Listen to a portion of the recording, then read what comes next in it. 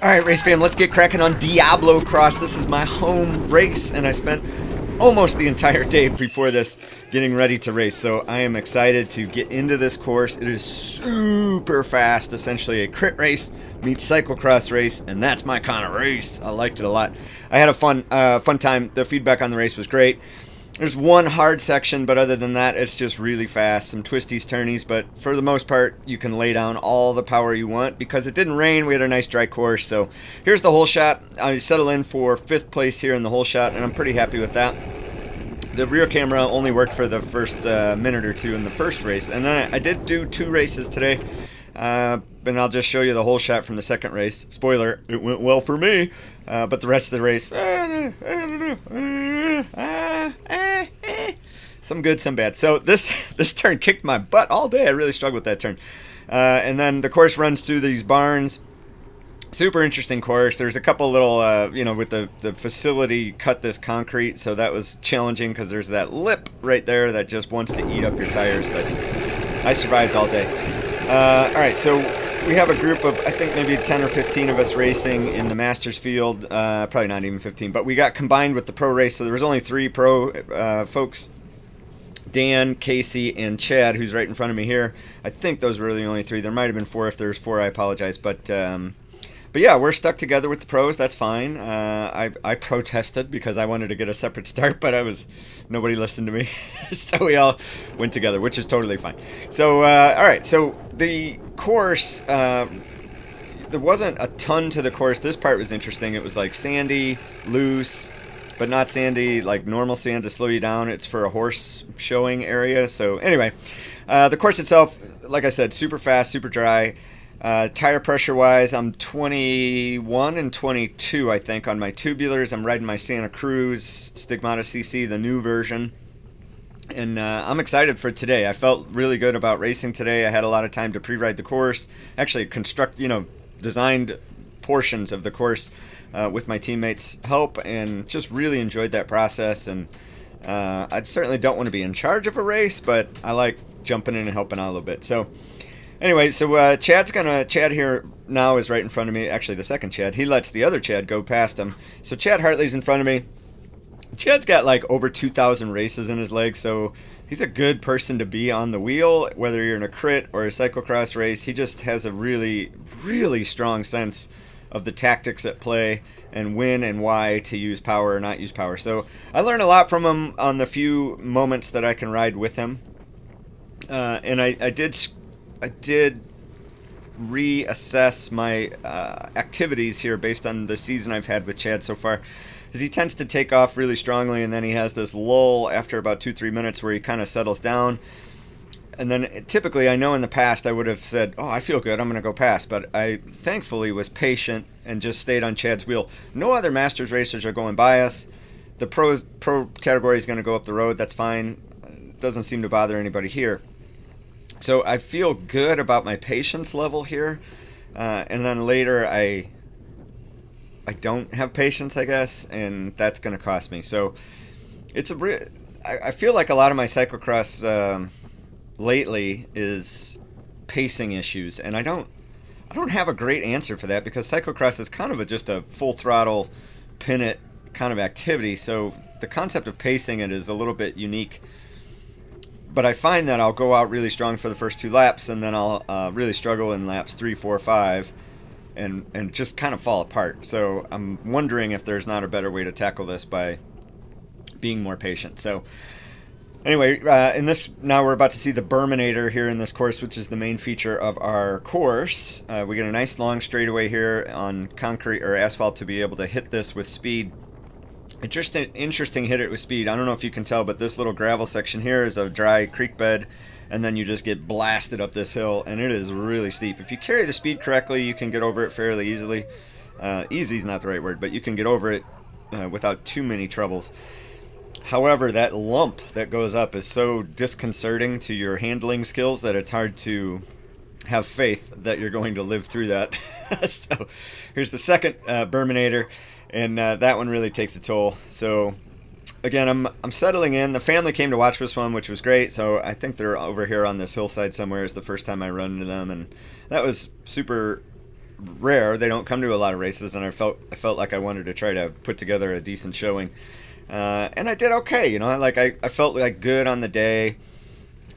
I felt like I put it all out there in this race. I didn't have a lot left over in the tank. There weren't a lot of things I would do differently. I didn't crash. I didn't have any major handling problems. I didn't have any major tactical issues, except maybe you could make an argument that this moment coming up here, I could have been more patient. So, again, Chad and I are in the lead. We're carrying this race. I know those guys are right on my tail. Like, I don't have any illusions that this is all going to work out this way, but if I can get some rest at this stage, like, yeah, it's good. That's good for me. So that was the first. Well, we're almost done with the first lap, so we're running through the first lap, and then I'm going to edit up some things, and we'll get you through the rest of the day. So this is the moment here, right? So Chad slows down. He's looking around like, who's going to take the mantle? And I go up there, and I know I don't really want to do this.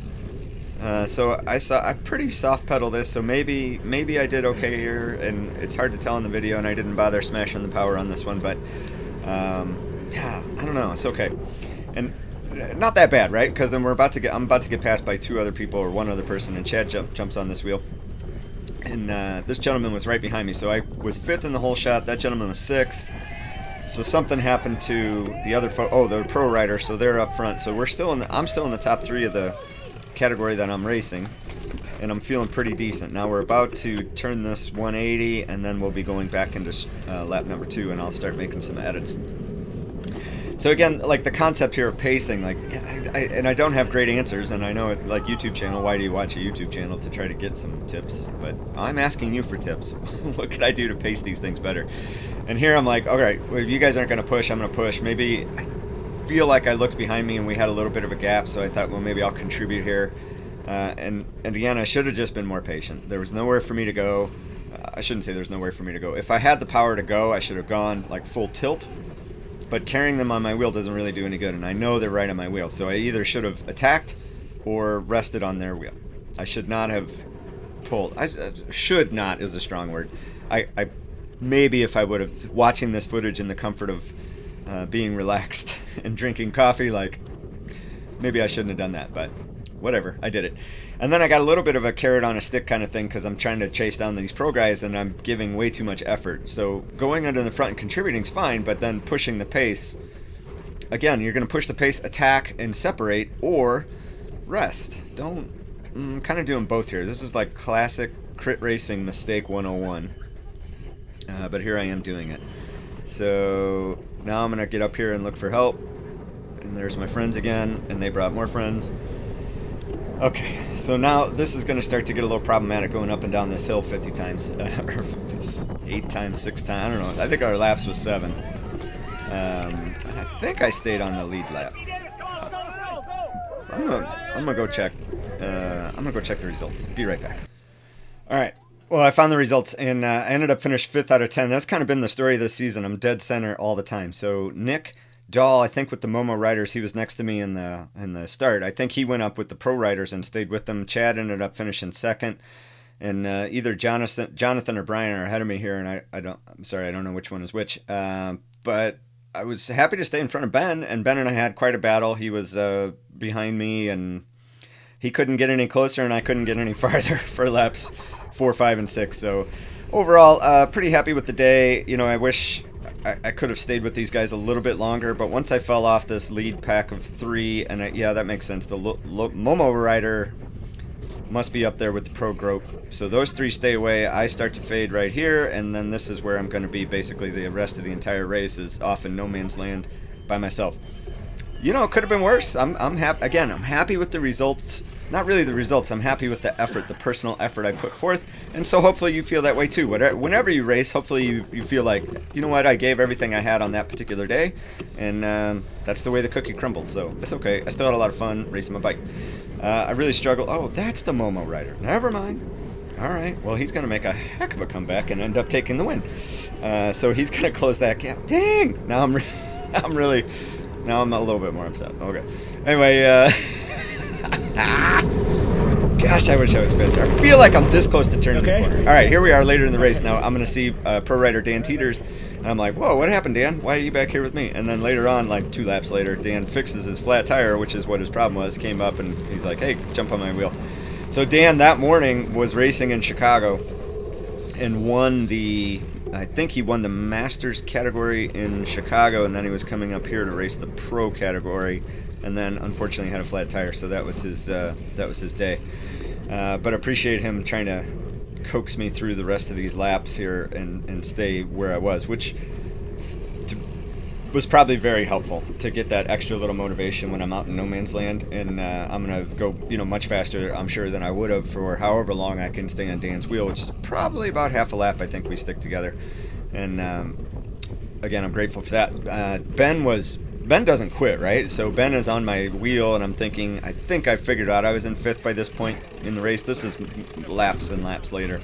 I'm like, if I could just hang on, I'd be happy with 5th. So this is finishing up. And then I'm just going to show you real quick the whole shot from the 3-4 race. The front camera, in classic GoPro fashion, totally failed the whole shot. It is the only whole shot I've won in many, many years. The next race when I do the Masters 3-4. And let's jump to that. Yeah, that was it. I was confused. I thought I had one more lap, but thankfully I did. So my friend Brett got the whole shot here. You can see that's me taking the whole shot. We'll play that again a few times. I got Davis winning the... What do you call it? What do you call it? I don't know. Anyway, there I am. Woohoo! So my whole shot victory became because they were pinching me up, and I'm like, oh, hell no! I punched my way through there. So please like, subscribe, and comment down below. Thanks, guys.